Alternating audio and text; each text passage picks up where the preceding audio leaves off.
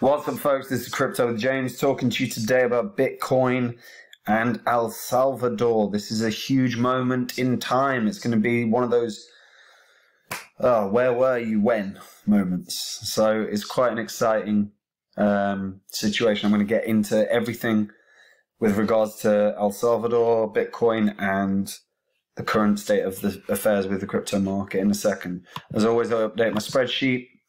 These are the first 26 coins I spoke about on YouTube that I thought would absolutely crush it in this bull cycle. If you invested $100 into each one when I released my videos and you were still holding those bags, you'd be in profit for $52,500. Add in your $2,600 investment, you're sitting on $55,000.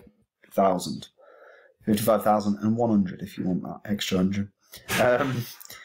Phantom is top of the list, is currently up 271x. I did a Udemy course saying it'd be the best investment of the year. I was right. I'm very happy about that. And I've held absolutely all of these at one point or another. I've closed positions on damn near every single one, and I've reinvested that into new cryptos. I've built a brand new portfolio designed to make maximum gains in this bull cycle. If you want to see the coins that I'm holding, check out Copy My Crypto. Like I said, I've built a portfolio designed for maximum gains, and the way that it's been built and designed affords me the opportunity to make investments for short and medium term, as well as obviously there's many in long term. But the gains have been staggeringly good, and they continue to do so. If you want to be a part of that, click the link in the description and start building your wealth. Right. Bitcoin. So, Bitcoin's had a nice sort of 24 hours. Obviously, broke through the 50 grand mark. This is actually the chart for the so far this year, basically from the beginning of the year. Obviously, Bitcoin had that first mad run up to about April, and then sort of capitulated, and we had a few pretty rough months, right? And we are now getting back to our previous situation. So around about April 14th, 13th was sort of our all-time high. If we actually look around April 13th, the sort of 24-hour volume was around about $178 billion for the overall crypto market. And currently, we're sitting on around 137 billion on daily volume. So it's still quite a way away from those sort of FOMO mode that we saw, because there was lots of points earlier in the year where we were seeing 200+ billion in a day. And we've not actually really come close since. We might have had one day, but I'm not even sure we did. No. Best we've sort of reached is about 140 billion. So we are actually quite a way away from that FOMO excitement stage that drives the market forward. So there's still tons of gains out there to be had. And if we actually look at the situation right now, El Salvador is becoming a crypto lab. Crypto lab. So El Salvador tomorrow becomes the first country in the world to make Bitcoin legal tender. This is huge. It's absolutely huge. You can't underestimate it. You've got people like the IMF very upset about it. Of course they are, because they don't want anyone moving away from from a dollar, from fiat currency. IMF are very anti-crypto because they don't want people to be free. It's that simple. And it's really exciting. So the move was spoken about by the Uphold chief executive. So Uphold's like a digital platform for crypto, enables payments and stuff. And they've said that the El Salvador move makes a ton of sense. He said, "This is because the dollarized country needs better alternatives to dodge the negative effects of the US's government's giant stimulus package on the currency, which we have seen multiple times throughout this the last 18 months. And the stimulus package has really diluted the value of the dollar. It just has. You see something like a $6 or $8 trillion debasement exercise when most of the benefit is going to US citizens and you are not the beneficiary of that, so you'd logically look for something else. That's his point. And his point is valid. The dollar has weakened. It's unequivocal, it's true. And right now, a country giving itself another opportunity makes total sense.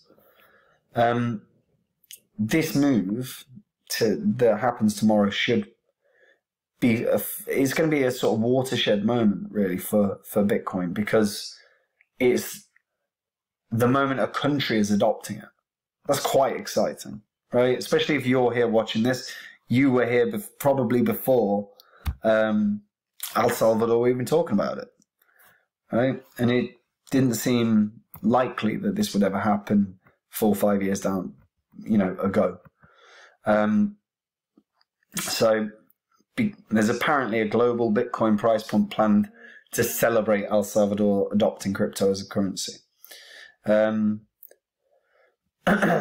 A massive Bitcoin price pump has been proposed by leading industry figures to celebrate El Salvador officially adopting the crypto. And, apparently Reddit forums and Twitter accounts are all going, buy $30 worth of Bitcoin, buy $30 worth of Bitcoin, whatever it is, to try and encourage people to get Bitcoin, because the law comes into effect, tomorrow. So every citizen in El Salvador can effectively grow their wealth. And it's, like I say, it's a watershed moment. I wouldn't be surprised. To be honest, I'm fairly confident that we'll see Bitcoin pass $1 trillion again overnight. I sort of expect that, to be honest, because a country is adopting Bitcoin. And if Bitcoin pumps overnight and tomorrow, none of that would be a shock. I do sort of think it will break $1 trillion today or tomorrow. But what it means for the whole market is that we should see the market caps really start to rise. Total crypto market cap is actually close to the highest point it's ever been. It's about $50 billion away, which sounds a lot, but it really isn't when you factor in the fact that there's 11,000+ cryptos. And we know Bitcoin's a driving force for this market. It's unequivocal. Again, we know that. So Bitcoin having a run, it might have a small retracement on some altcoins if Bitcoin runs really strongly, but I don't expect that necessarily. I don't think we'll see like a 20% rise in Bitcoin or anything, but a couple of percent gains in Bitcoin, and a lot of the alts will probably ride a 6, 8, 10, 20% bump overnight. But make no mistake about it, anyone that's playing this down is an idiot. This is a very big moment. And not even necessarily financially. I mean, obviously, if you're invested in the market, it is financially for you. But this is a moment to be excited about, because it's one of the biggest sort of adoption stories in crypto, probably the biggest. So the government's going to roll out a digital Bitcoin wallet called Chivo, slang for cool, in the coming days, with $30 in Bitcoin free for every user. So across the country, Chivo ATMs will allow consumers to buy Bitcoin and convert it into cash, with the government absorbing commission costs, which is really good as well. Except the fact that the government are absorbing the costs, but it gives everyone an opportunity. Gives everyone the opportunity to see what it's like. Now, it'll be very interesting to see if there's how the network copes under the strain, because potentially you've got an entire country all of a sudden trying to do transactions. That could be a very interesting day. for Bitcoin tomorrow.